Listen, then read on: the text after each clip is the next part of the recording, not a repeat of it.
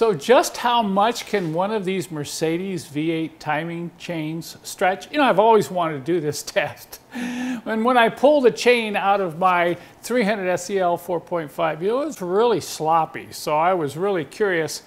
Now, a couple things to get an accurate test. You've got to thoroughly clean the chain. You've got to get all the oil out of the links, or that's going to give you a false reading. So this is sat overnight in solvent, and I've blow dried it, and I've done as much as I can to get it thoroughly clean. Then I've got it anchored over here.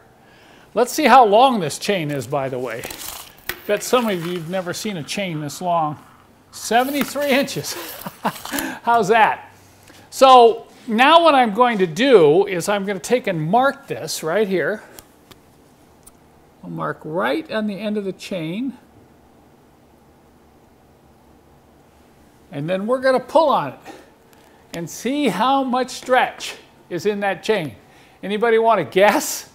I'll bring the camera in close here so you can see I'm not cheating. Okay, I think you can see the mark. I failed to mention earlier that I had to carefully push the chain together all the way, the full length.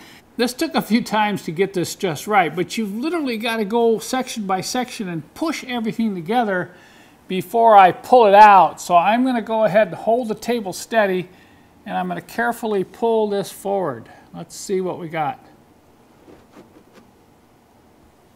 Okay, we're going to mark it.